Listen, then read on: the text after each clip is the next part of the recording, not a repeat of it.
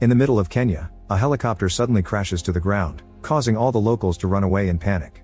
A group of American soldiers guides the locals out of town as they take positions to find the attacker, only for two soldiers to suddenly disappear in a puff of smoke.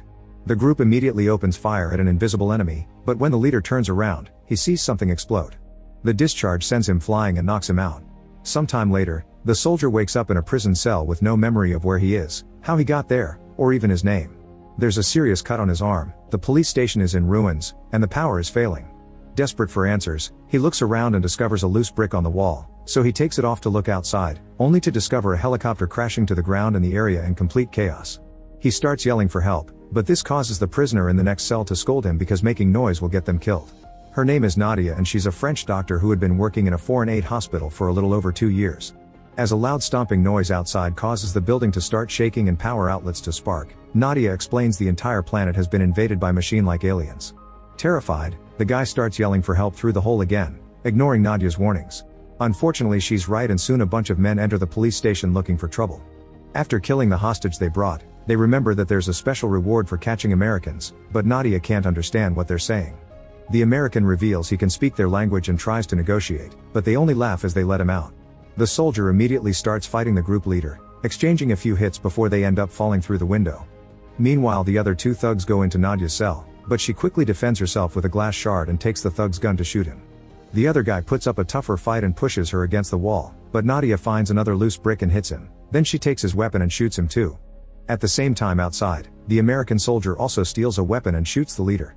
Another thug comes after him with a taser, but to the American's surprise, he is able to grab it and send the electric shock back to the guy, electrocuting him out. Before he can accept the idea of having powers, he turns around and notices the alien robots coming after him. This is the thing that caused the stomping noise and its huge size is terrifying. As people run away in panic, the American soldier rushes to hide inside a wrecked car yet the robot still manages to scan him from afar, however it just leaves without doing anything. Afterward, the American soldier goes back inside for Nadia, who sees the word Bo on his sleeve and decides to call him that. After they pick up a few weapons from the thugs, Bo wraps up his arm wound and they leave the station, seeing more bodies on their way out. Bo wants to reach the US Army base, but Nadia thinks it's pointless.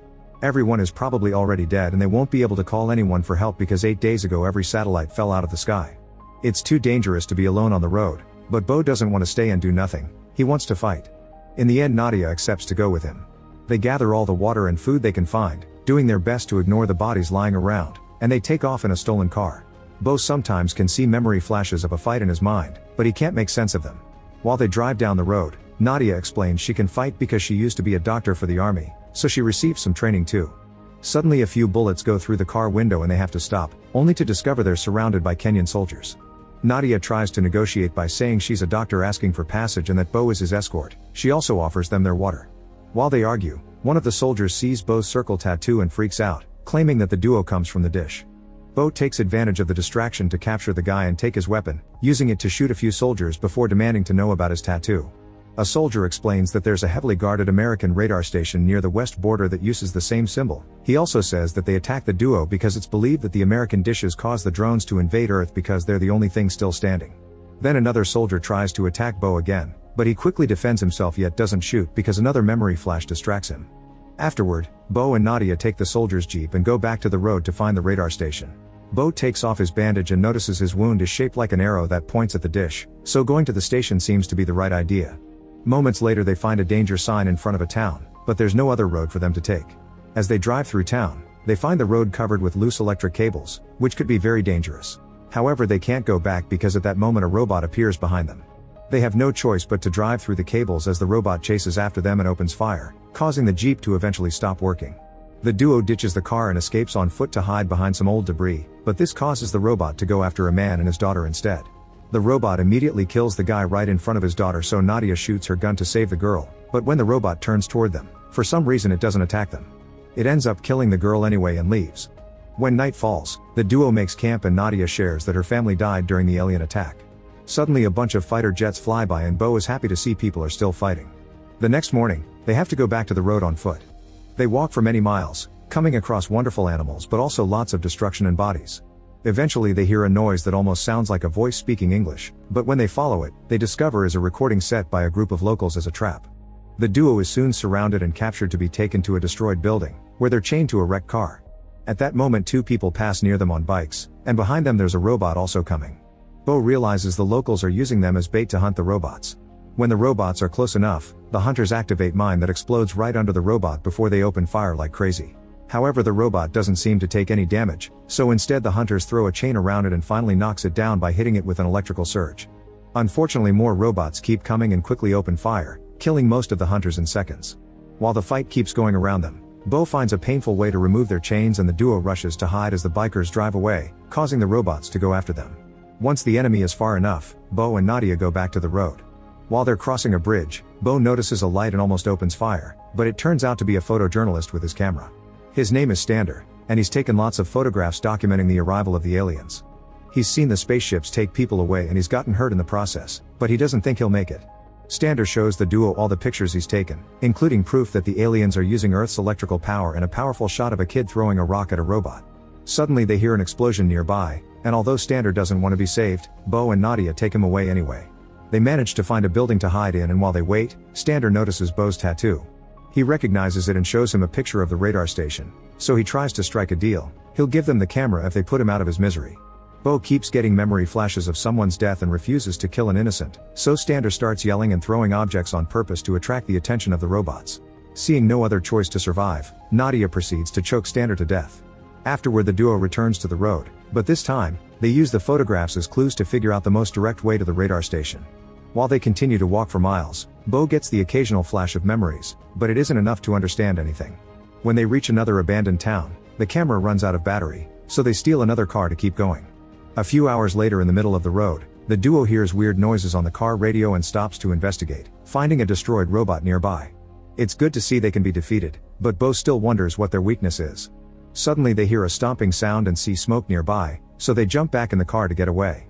At that moment hundreds of robots appear behind them and start chasing them with open fire, so the duo ditches the car and runs to hide inside a house. They go down to the basement and cling to each other in fear, but before they can share a kiss, the roof suddenly starts flying up. The alien spaceship starts sucking up the couple as well, but in just a few seconds, Bo is dropped to the ground and only Nadia is taken away. Flashes of memories go through his mind before he falls and loses consciousness. Later when Bo wakes up, he discovers his leg is hurt. After removing the debris from the wound, he has no choice but to continue his journey alone, walking slowly and weakly because of the state of his leg.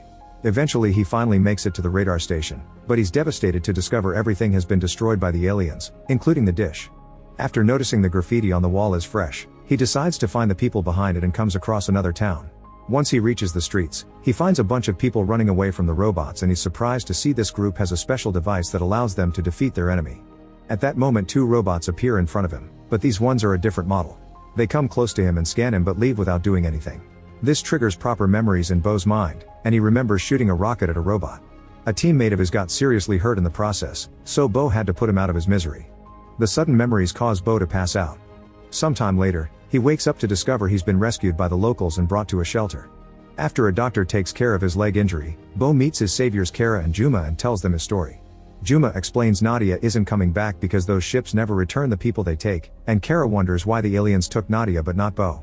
Desperate for answers, they take Bo to meet an engineer called Roderick, who has built the EMP devices that can bring down the robots and is now working on a bigger one. His plan is to detonate this one right under the alien spaceship, which hopefully will bring down their system and kill all the robots at the same time. However, they haven't been able to come close enough to the ship because it only shows up when there's a large crowd and robots surround it. Roderick gets a message from the guards outside, who inform them there are hundreds of robots approaching their town. Juma wonders if they were tracked, and the combo of his words plus Roderick's drawings of the aliens triggers an important memory in Bo. That day when he was with his team and they saw the explosion, a robot grabbed him and inserted some cables into his mouth that implanted a tracker in his spine. Before he passed out, Bo made the arrow on his arm. Since then the robots have been following him to find more humans and hideouts. Kara immediately threatens to kill him to protect her people, but Bo has a better idea. They can use him to attract the ship and finally use Roderick's device. The group immediately makes a plan to find the ship's usual kidnapping spots, and while they're getting ready, Bo thinks he sees Nadia again. Unfortunately, it's just a woman that looks like her. Once the team is armed, they take the device through a tunnel to reach downtown safely. Sadly, as soon as they come out, they accidentally trigger a hidden bomb that kills a few of them. At that moment they see the spaceship flying in the opposite direction, so they re-enter the tunnel to follow it as a big robot opens fire on them. It kills 2 more team members, but it isn't capable of following them because of its size. After they walk for a while, unfortunately they come across the smaller robots, who quickly open fire and Kara gets hurt in the process. The team manages to shoot down the robots before they can kill anyone, but they can hear more coming, so Kara tells them to go while she stays with the grenades to buy them time. The group runs away with the device, and when more robots show up, Kara dies as she stops them with a big explosion. Meanwhile in the shelter, Juma and a doctor are trying to help people evacuate, but the smaller drones have reached this area too. The doctor soon gets killed, but Juma manages to run fast enough to return to his people. As they try to speed up the evacuation, they discover the robots are making their way inside through the vents, so they get ready to fight instead. As soon as the robot comes out, the locals surround him and attack it without mercy. Back to the team, they find a bunch of robots gathering people for the incoming spaceship. Bo throws one of Roderick's EMP grenades at one of the robots to destroy it, and this distraction allows people to start running away. However, the robots try to go after them and open fire, causing the battery of Roderick's EMP device to get damaged. While Roderick tries to fix it to no avail, Bo remembers the picture and throws a rock at the robots to distract them, but they only glance at him before attacking people again. Then Bo remembers that the tracker has given him a reaction to the robot's electrical power and gets an idea. He touches the fallen robot with one hand and the device with the other to transfer the power, which puts him in great pain but also successfully powers up the device. An EMP explosion immediately goes off, not hurting anyone but bringing all the robots down in seconds, including the ones in the shelter. As power goes out in the whole area, the spaceship also starts falling and eventually crashes on Earth in another huge explosion. While the people around them realize the war against aliens is finally over, Roderick checks on Bo, who is finally getting the rest of his memories back. However, he decides to keep his name as Bo. Make sure to subscribe and turn on notifications so you can watch more videos like this. Thanks for watching.